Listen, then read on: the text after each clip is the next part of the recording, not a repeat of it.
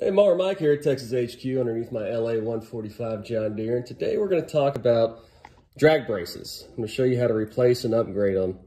First is just to give you an overview of what a drag brace does.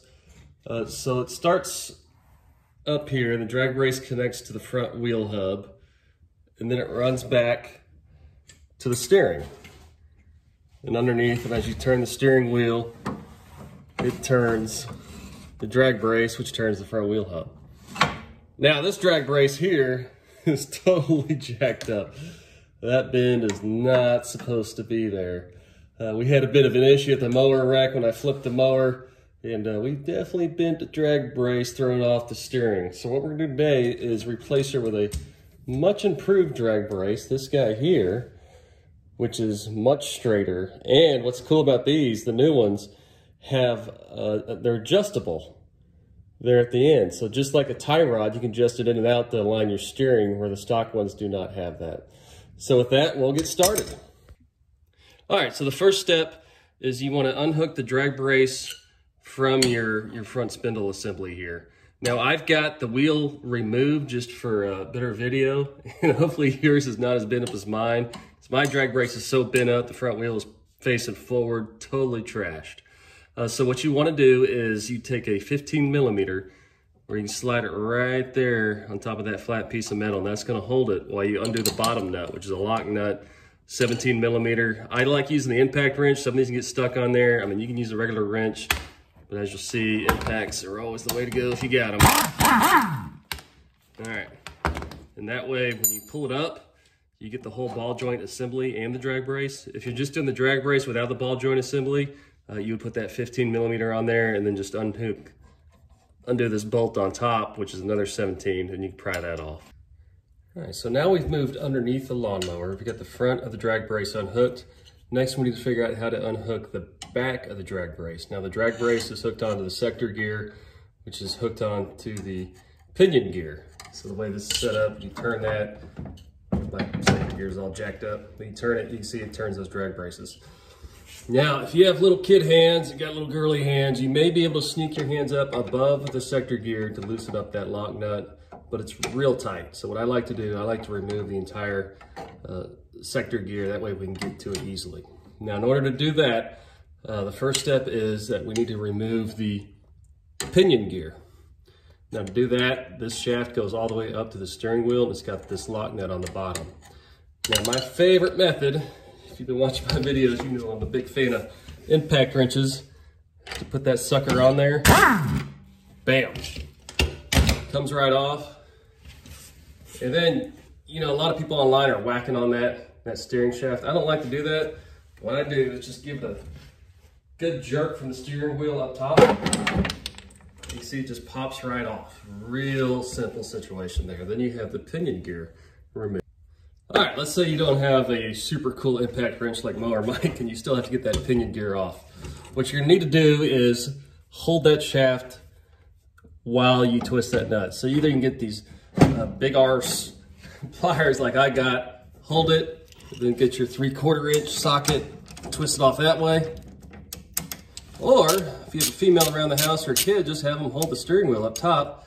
That'll hold that steady while you get that nut off. A pipe wrench works too, and then it just slides off. Either way, you get that pinion nut off. All right, so the next step after you get the pinion gear off is that we need to take off essentially this mounting brace that the sector gear is held to. It's got 2 bolts on each side, but you'll see in order to pull it off, you have to remove this bar here. It's blocking it. What that is, that's the clutch pedal. So it's real simple to do. It's just got this little clip that it's just pressed on there. Come off with a screwdriver, preferably a big screwdriver. Pop that off, and then you can just pull it on out. Sometimes you might have to turn the steering wheel a little bit, get out of the way, and then that's out of the way. Okay, once we get that pesky clutch pedal out of the way, we can take off these 2 bolts holding that on there. What that is, it's a 10 millimeter bolt. It's threaded in there, so all you gotta do is get a ratchet. You know me, my air ratchets. I got my mini one here. Getting her done. Uh-oh. Can't quite have the torque big one's got. You just pop that out. I have no idea why John Deere uses metric. Must have been made in Canada or something. There you go. Come on, baby. Give it to me. All right, and now let's move on to the other side. All right, here we're on the other side. We just have those 2 bolts. We don't have any bars to take out, just those 2 bolts. Now, between shots, I lubed up my air ratchets, put a little oil in her, so if this little one doesn't get it done here, she may be history. You know, I gotta have horsepower in my tools. Oh, there we go. A little lube makes everything better, right? That's what she said.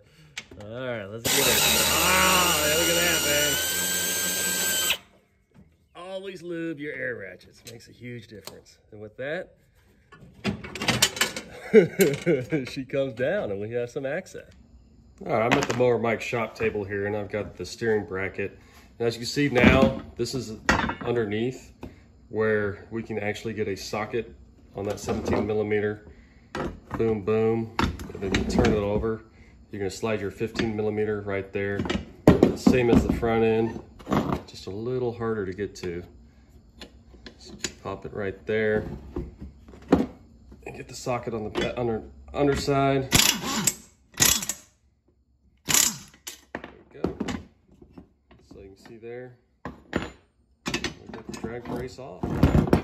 Just do it to the other side, just the same. This one's gonna be a little tighter, I'm assuming.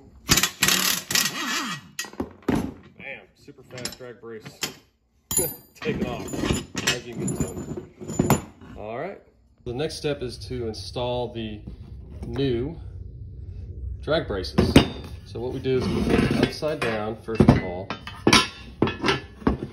You want to align your drag braces. Now remember, these drag braces are specific to a certain side, so make sure to line them up as far as with the bend, where it goes towards the outside, like so. It'll be down and towards the out on each side. Like there's the right, there's the left. So to line them up, we just take that bolt, and it's just going to slide up from underneath. Goes through the hole in the sector gear. And we line up sector gear bolt.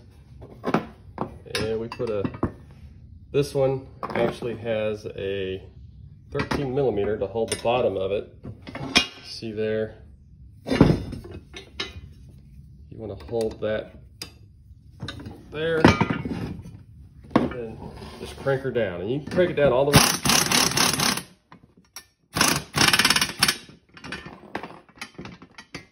But don't worry, you want it to get this tight. You'll notice you can get it tight and crank it down because these ball joints actually pivot back and forth. So you want that tight on the sector gear. So we'll go ahead and get the other side on.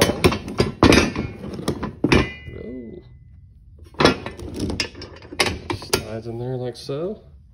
Hopefully I'm a little smoother on this one so I look like a freaking professional. Then again, get your 13 millimeter or whatever your new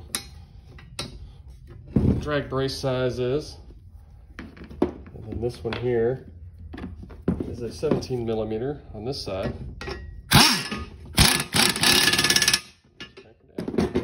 All right, with that, you got your new drag braces installed, and we'll get her back on the mower. All right, the next step after we get the sector gear and the drag braces installed is we need to get this back up underneath the lawnmower. So as you push it up, make sure you line up the drive shaft. The actual steering shaft slides through that hole. And there's another deal right here, slides through that. And you just gotta wiggle it up until it gets flush. Takes a little finagling.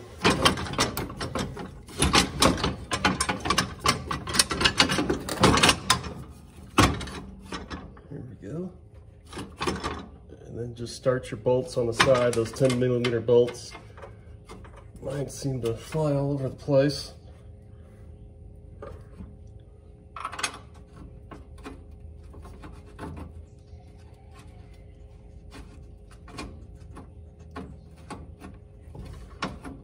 All right, so I got those two, and then you'll get the other side. All right, so after you get your steering bracket mounted up with those 4 bolts. See, it's got its new fancy drag brace and the sector gear. Next, we need to get these shift shaft that connects to the back of the transmission. Pull it up here. First, it comes through that bracket that's hanging down. And then it goes through the actual pedal bracket. Slide it through. All right, and then you just use that same little, whatchamacallit, doodad. Slide it over the end, and you get. All right, so we've got the steering bracket mounted up underneath the mower with the new drag braces, but before you put that pinion gear on, slow down. We've got to come out to the front of the mower, and we want to get these wheels straight, and then we're going to hook up the drag braces. So we'll do a little mower alignment. We don't have any fancy mower alignment tools. You just kind of kick them to where they look straight. I swear that's straight. And then down underneath, you got your new drag brace, and you want to match that drag brace up with the hole in the actual spindle. Now, these are adjustable, which is a huge advantage over the stockies. So then you just twist it to where you think it'll line up. Right about there looks good. And then you just slide it through the spindle. And then you go ahead and you tighten it down just like we took off. These take the 13 and the 17 down underneath. All right, and with that, we finally got our drag braces installed.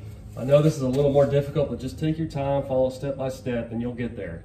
It is totally worth it, especially upgrading those new adjustable drag braces. Now you have control over your alignment, which the stock ones do not do. So you'll stop tearing up your grass and your tires. So I hope you appreciated it, enjoyed it. Please make comments, make fun of me, whatever you want to do, and subscribe. Let's have some more fun. Mower Mike out.